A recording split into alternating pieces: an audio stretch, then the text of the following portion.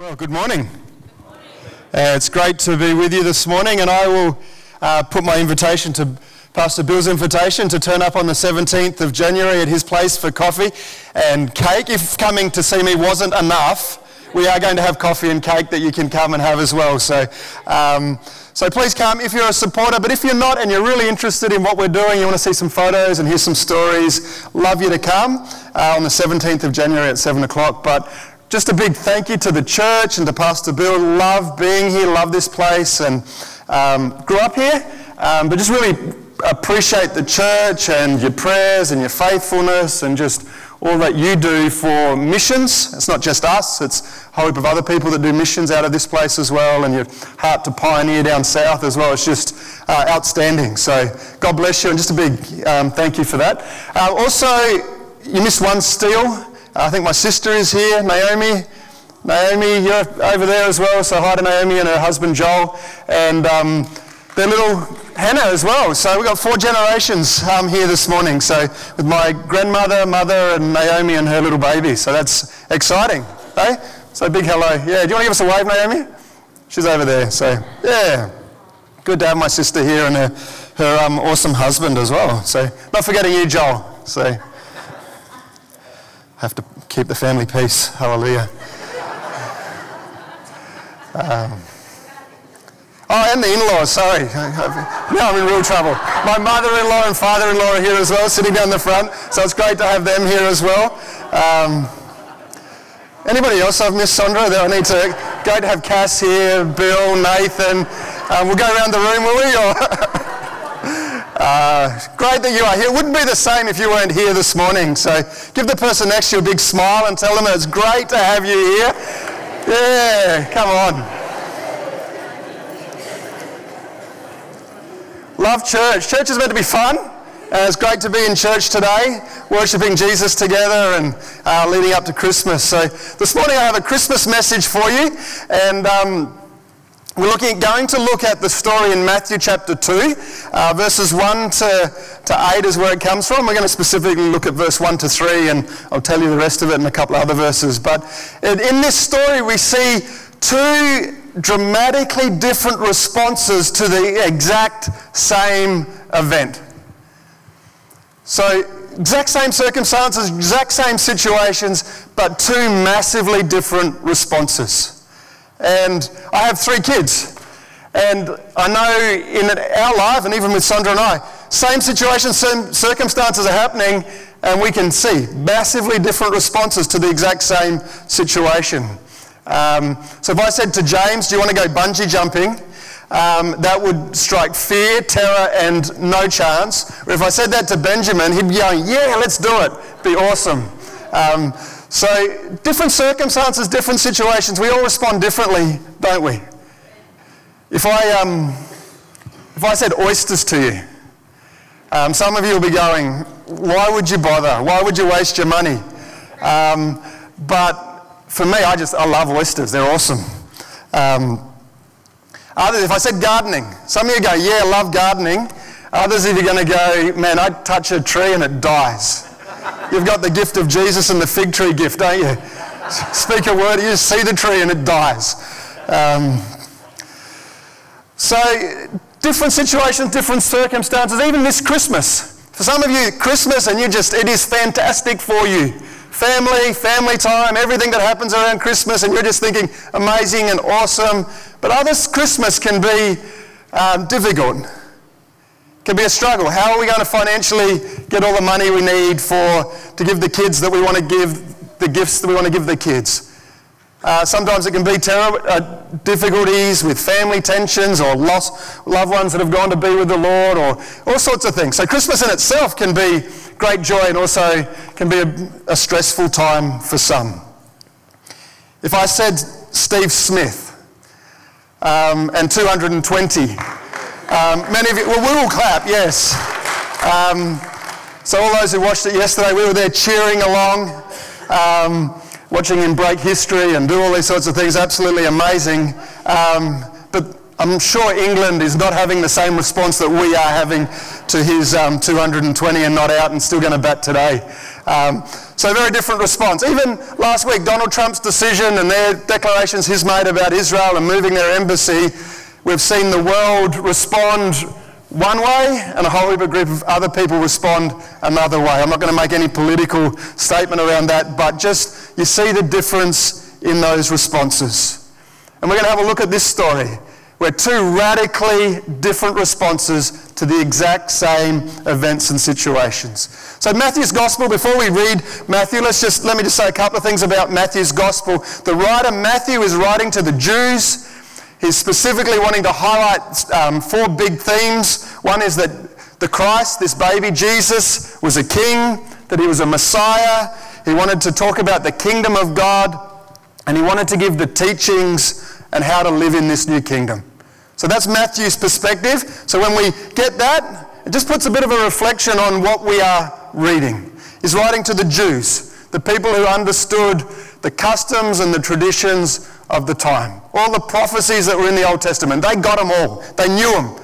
For us, we've got to go back and research it and understand it to get the full picture. But the people he was writing to, they got it straight away.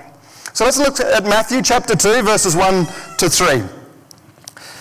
After Jesus was born in Bethlehem in Judea, there was a time, during the time of King Herod, Magi from the east came to Jerusalem, and they asked, "Where is the one who is born King of the Jews? We saw his star when it rose and have come to worship him." So these people from the east have seen a star, and they've heard of this one King of the Jews, and they want to come and worship. So their response to the birth of Jesus is, we want to worship. They seeked him out, they searched, they found him, and they worshipped him. Verse 3, King Herod heard this, and he was disturbed, and all Jerusalem with him. Man, two different responses. The wise men, they worship. Herod's disturbed. We see later how that disturbed and that fear causes him to go on and cause mass murder. So Herod, in this story, is Herod the Great. He is known for being great, for being an awesome builder of cities. He rebuilt and lavishly rebuilt the temple in Jerusalem. But though we call him Herod the Great, there was some severe deficiencies about his character, and in his life.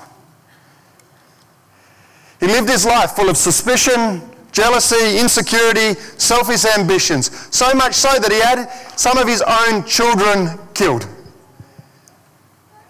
He even had one of his wives murdered out of suspicion, selfishness, jealousy, concern. So his response to the birth of Jesus was fear and reaction. And in that story it goes on, his reaction was, get these wise men together, get the religious rulers together, find out where this baby was born, send them to find him, and then come back and report to him, and he will deal with it. And we know the story that he had hundreds of children between the age of 0 and 2 killed because of his fear. He was threatened. He thought he was going to lose control, lose his power, lose his position, lose so much. So his reaction of fear is to react, and with devastating consequences. The wise men, they respond with worship. Herod was afraid that he was going to lose control, he was going to lose his throne, he was going to lose power. He completely and totally misunderstood the reason for Christ's coming. Jesus didn't want his throne, he wanted him. He wanted to be the king of his heart. He wanted to be enthroned on Herod's heart. He wanted to be the king of his life. He didn't want his power, didn't want his position, but Herod didn't see it. Herod couldn't see the big picture. He couldn't see what God was doing in this situation, in this circumstance, and because of his fear and wanting to control, he responds with devastating consequences. Hundreds of mothers lost their kids because he couldn't see the big picture. He couldn't see what God was doing through the birth of this tiny little baby boy. Rather than responding with faith and worship, he responded to the situation. He allowed the situation to control him. And how often do we do that? Maybe our responses aren't as drastic as Herod's. But how often do we respond and allow the situations and the circumstances and our fear of what is going on around us to determine our response? Rather than faith and worship, we allow fear to control. We allow fear to cause us to dominate us and to be the driving force behind our responses and our reactions. Rather than responding in faith and being proactive, we become reactive, fearful, controlling, with devastating consequences. And fear, if we allow our life to be lived and controlled by fear, it always has devastating consequences. It always brings limitation. It always brings restriction. And being able to say, I'm not going to live by fear. I'm not going to try and control every situation and circumstance around me. And I'm going to respond by faith. I'm going to step out in faith and continue to worship, even though things around me would suggest that, man, I've got to control this. Maybe it's work in the workplace. Maybe it's with health issues. And we can allow fear and what doctors say or what work people say or wanting to advance in career, and other people come in who threaten our position. That's Herod's situation. He was threatened by somebody else coming. He was going to take his position, and we respond to that person as a threat rather than with love and kindness. Jesus Christ wanted Herod. He wanted to be king of his life, wanted to offer him life, peace, joy, and all the fruits of the Holy Spirit. But he missed out on that because he responded with fear. Let me encourage you. Don't allow fear to control you. Don't allow fear to dominate. Learn the lesson of Herod and say, I will respond like the wise men. So let's turn our attention to these wise men, these astrologers who came from the east, probably Persia. They were unexpected. They were wealthy, powerful men. But they came to worship a little baby. They were not Jews. They were not the insiders. They were not part of who would be expected to be there. And Matthew makes it really clear at the beginning of his gospel. To the Jews who were the insiders, he says to them, look, these outsiders came. These people who were not part of our religion and our custom, they came to worship this baby Jesus. So Jesus came not just for you, but he came for an outsider. He came for those who were not expected to worship. That's good news, because really, we're all outsiders, aren't we? When we look at our sinfulness, when we look at our attitude, we look at our actions, man, we're outsiders. We don't measure up. We don't live up to what Christ would have for us, and what it is in our sin to actually get to heaven is impossible.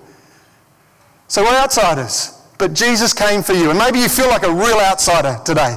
Maybe coming to this place and you just feel like this is so different to what you normally do, and you don't feel worthy or good enough or right to be here. Well, let me tell you, you are in the exact right place. This is where you need to be. Whether you've been a Christian for a long time and you just feel like why am I here? Or whether you've just come for the very first time, this is where you need to be. Worshipping Jesus, lifting up this little baby. And if that is you, I hope that today and in the coming weeks as we celebrate Christmas, that you would be able to fix your eyes on this little baby Jesus Christ. Like these wise men, they seeked out Jesus. They travelled a long distance to find him. He wasn't where they expected him to be. He wasn't in the king's palace. He wasn't in the place of worship. He wasn't in the temple. He was in a little house in Bethlehem, but they seeked him out and got themselves there so that they could worship him. So if you're on your journey of seeking, continue on it. Find Jesus. Get to his feet. Get to this little baby and get to the cross, and man, it'll change your life. So these ones were unexpected. Unexpected worshippers that came. As I travel the world, I've met many people that I would go, man, that is unexpected. You're an unexpected worshipper. And many years ago when I was in Indonesia, just across the border from Papua New Guinea, Indonesia is a Muslim country, I met this lady, and she used to be a Muslim. And she said, Jesus Christ met me in a dream. She was asleep one night, she had this dream, and she had a vision of Jesus coming to her, revealing himself to her. So she left all her other religion and found a church, and now was a spirit-filled believer and loving Jesus, and now her children are in the faith. But she says, Jesus came to me in a dream. Man, that is totally unexpected, isn't it? You think a Muslim, they're so far away from Jesus. But Jesus turned up to them in a dream. Unexpected, but now they are worshipping Jesus. We'll have a look at a couple of photos of some other unexpected worshippers. Which one have we got first? We got this one. Unfortunately, you can't see their face, but this is three older people, and this photo was taken in September this year. We're on the top floor of a 5-story building where we run our Bible school in West Bengal in India, and these three had come from a town where we'd planted a church earlier in the year, and we rented a house, sent a team down, and they'd started to do outreach. These three had come to faith in Jesus Christ, coming out of a Hindu background, now getting baptised. Our first converts from that town. It's a place called Naxalbari, which is right on the Nepal-India border.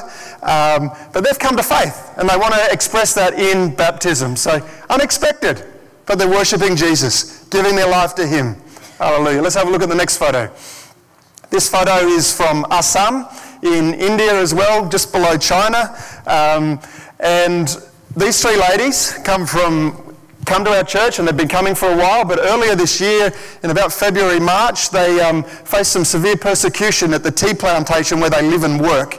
And so they're all tea plantation pickers, come to Christ, but because of their faith, other groups on the compound didn't like them coming to faith, didn't like them believing in Jesus Christ, so they were persecuted.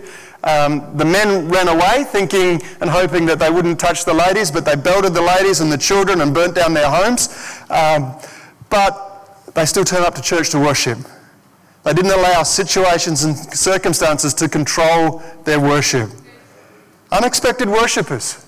Hallelujah. Seema, who's the one in the yellow, she's one of our pastor's wives. And she loves Jesus Christ. But she is the first Christian as far back as she can find in her family, Hindu family.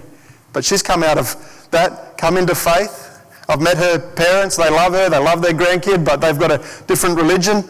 But she said, I'm coming to Christ. I'm going to worship him, even though it caused her a fair bit of struggle with her family initially. But unexpected worshippers. All around the world, there's people who are unexpected worshippers. And you'll look at me and you'll say, well, you're an expected worshipper. Because, well, we know your mum and dad and they're awesome.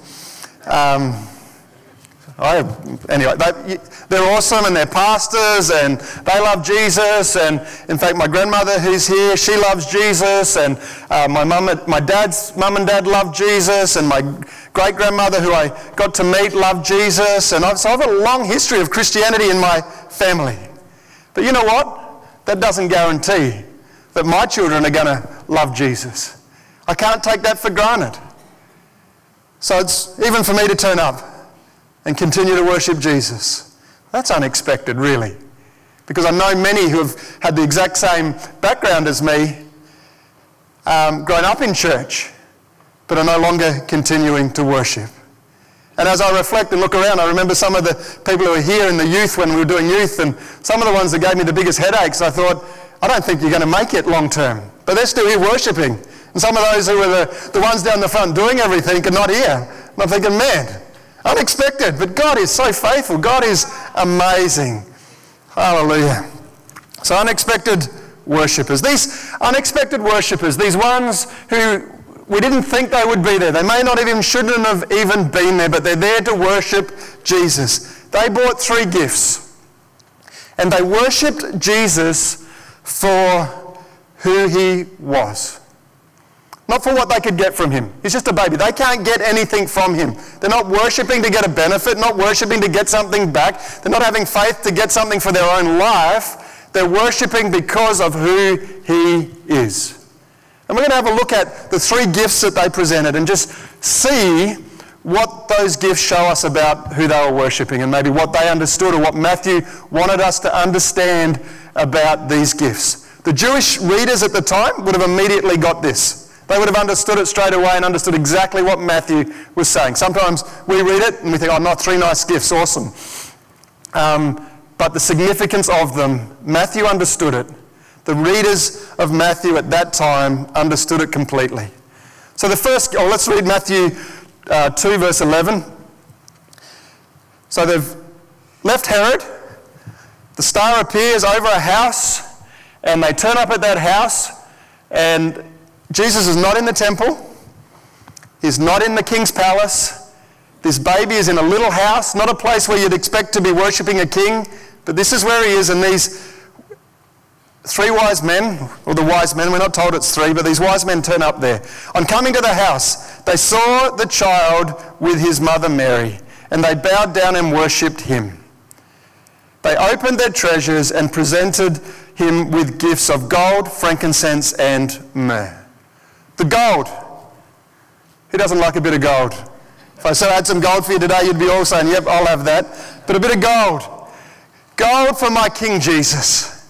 Gold is the medal of kings. And as soon as they presented him with gold, they are saying, you are a king.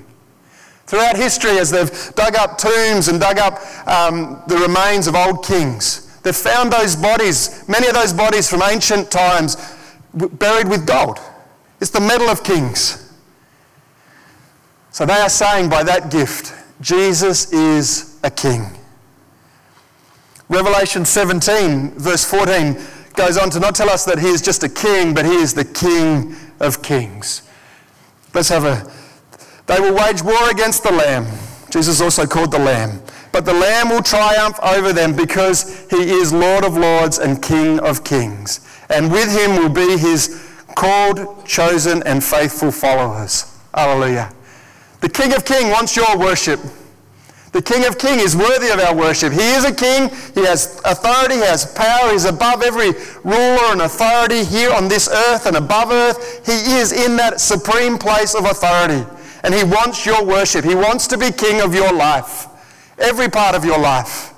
Not just the bit here on Sunday morning or the bit that you do at different times. He wants to be king of all of your life, and he is worthy as king to be worshipped. And he wants that place in the throne of your heart to say, I am king of your life, king of my life. I love that passage, that he triumphs. He promises as king to triumph and then to lead you and I into victory. Who doesn't like being on the winning side?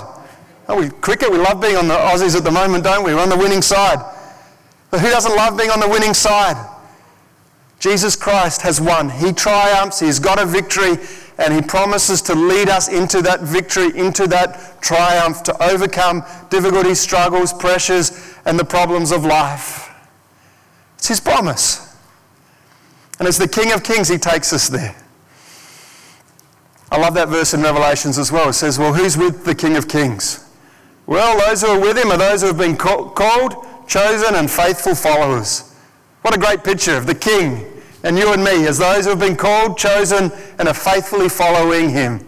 He is worthy of our worship because he is truly King. King above all kings. Let him be king of your life. Put him in the throne. And maybe there's some areas where fear is dominating. Fear is controlling. Put that aside. Fix your eyes on Jesus, who is the King of Kings and the Lord of Lords, who promises to lead us into victory. The second gift that they brought was frankincense or incense. And this is for my Jesus the priest, the great high priest. Incense was used for worship in the temple. Throughout the Old Testament and at the time of Jesus, they would have been using incense as for worship. And as I travel around Myanmar and India, you go past the temples there that they're worshipping, and there's all this incense, and they're burning it, and the smells are there, and you can know when you're coming to a temple or you're going past in the markets, you get the smell of incense coming because you know that, oh, that's a place where people buy their incense to take to the temples to worship. It has a unique smell, but when you smell it, you know that somebody is worshipping. You know, this incense that was given was what was used in the temple. They would take that incense and mix it with oil. And then the priest, who went into offer the worship and offer the sacrifices on behalf of the people, was anointed with that incense, that mixture of oil and incense. And he would go in smelling fantastic, go in with a great smell. Also, they would add that incense into the offerings, to the meat and the animals that were being offered. And it'd be put in with the sacrifice and then offered to give the temple this great smell, this great aroma, that they knew that worship was happening because of the beautiful smell. Well, they gave Jesus this incense, saying, "You are a priest, a great high priest." Let's have a look at Hebrews 4, verse 14. "Therefore, since we have a great high priest who has ascended into heaven, Jesus, the Son of God, let us hold firmly to the faith we profess." We've got a high priest in heaven. Back in the Old Testament days, or even the New Testament days, the priests would go in to God, into the presence of God, into the temple, into the Holy of Holies to represent the people. The people weren't allowed to go there themselves. They had to go to a priest, and he would go and make offerings for them, go and worship for them, and do the things on their behalf. So he was really the one who went between the people and God. Now we have a high priest who does that for you and I. My Jesus, a great high priest who now is in heaven, has gone between you and God, has opened up heaven's door for you, so that we have free access into the throne room of grace because Jesus Christ is there, speaking to the Father on your behalf. How awesome is that, hey? That picture, that this little bitty baby, didn't look like a priest, didn't look like a king, but these wise men recognized it. Matthew wants us to see it, that he was a priest who was going to represent us before God. Hallelujah. So no, Jesus is there. You don't have to sacrifice. You don't have to go through rules and regulations and traditions and customs to get to God, because you have a high priest who is there for you, representing you there. Hallelujah. Speaking good of you, sharing well of you, representing you. So when the devil comes and says a whole heap of rubbish in your ear, say, forget about it. My high priest is in heaven. He's dealt with you already. I don't have to listen to your lies and your negativity and your criticism and look at my weaknesses and my downfalls. I'm looking at my high priest who has opened up heaven's door and gives me free access into the throne room of grace. Hallelujah. Yeah. So we've got the gold, we've got the incense, and now we've got the myrrh. Myrrh's a funny gift, because really it was a gift of death. So at the birth of a baby, they are giving something that represents death.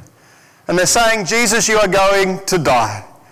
Myrrh was used in the embalming process of the body in those days. So Nicodemus, when he took Jesus' body down, he would have bought about 100 pounds of myrrh to prepare Jesus' body and embalm it and get it ready for burial. So 100 pounds is about 45 kilo. So that's 2 20 kg bags of rice. You probably don't buy 20 kg bags of rice, do you? Sam, no? No. Or a 20 kg bag of salts for your pool, or whatever you buy in bulk, those sorts of things. But it's a lot. It's 2 of those and a bit extra. It's a lot. But they gave their gift of myrrh, seeing and identifying for you and for me and the Jewish readers at the time, saying this guy, this little baby, is born to die. That his death has significance. He will die with significance. He will die for a purpose. It's not an accidental death. It's not just a normal death. That his life has purpose, but he is going to die for a purpose. So as Pastor Bill said, Christmas, you can't have Christmas without Easter. You can't have Christmas without looking at the cross, the significance of why the baby was born, and it was to draw us to Easter, where he died on a cross for us. Let's have a look at Isaiah 53. The prophet Isaiah, many years before, looked forward and saw this significance of the life of Jesus Christ. Isaiah 53, verse 5. But he will be pierced for our transgressions. He was crushed for our iniquities. The punishment that brought us peace was upon him, and by his wounds we are healed. That is the purpose, to buy us peace with God, to be our Saviour, to set us free from our sin. A punishment that we deserved, he took in our place. We're all sinners. We're all separated from God. We all need our sin problem dealt with. And Jesus Christ was the only one who came and dealt with it once and for all. Hallelujah. What a great promise. This little baby. But these wise men, they saw something. They knew that his death had significance. Do you know the significance of the death of Jesus Christ? So as you celebrate this Christmas, as you look to this little baby and his birth, remember his death, the significance of him dying on a cross for you, and worship him as your Saviour, the one who died in your place. So we have gold for a king, incense for the priest, and myrrh for the one that would die. The true king, the perfect high priest, and the supreme Saviour of man. This is the one that we worship. This is the one that the wise men by their gifts are identifying for you and for me, saying, look at this one. He is worthy of our worship. We'll jump down to verse 12 in Matthew chapter 2. It says this, but when it was time to leave, they went home another way, because God had warned them in a dream not to return to Herod. So they've had a dream, don't go back to Herod, but you're going back another way. You're going back by a different path. You're going back a different way. I've read it from the New Living Translation. That's the NIV up there. But they were warned to go back another way. You know what? When we worship Jesus Christ for who he is, he puts our life on a different path. He puts us on another way. We don't keep going back to the old way. We don't keep going back to the old circumstances and situations. He puts us on a new path. Can I encourage you today to worship Jesus Christ for who he is, because it will put your life on a different path. If we fix ourselves on fears and worries and problems like Herod, we end up back in that old paths. Old paths of negative thinking, destructive behaviours, things that just feel like we're going round and round in circles. But getting on the new path, it comes through a path of worshipping Jesus Christ for who he is. My life's on that new path. And I know that I need to continue to worship him, because it's easy to allow fears or worries or pressures of life and children and other things to come in. Finance, all those sorts of things can come in and take over, and we're living in that place and that situation, that circumstance, rather than fixing our eyes on Jesus. Hebrews 12 verse 2 tells us to fix our eyes on Jesus, the author and the perfecter of our faith. Let's fix our eyes on Jesus, the King, the priest, and the one who is the perfect Saviour of mankind and the perfect Saviour of your soul. So maybe you're facing some struggles or difficulties, or Christmas for you is a difficult time. Fix your eyes on Jesus. Focus on him. Choose to worship him. Even in the midst of troubles and circumstances that everyone would say, why would you continue to worship? Maybe your family or your non-believers say, why would you continue to worship that God? I'm not going to let my situations, my circumstances determine my worship. I'm going to allow my worship to determine my path. What happens in my life, because I worship the King of Kings, the great high priest and the Saviour of all mankind. Hallelujah. Let's pray together.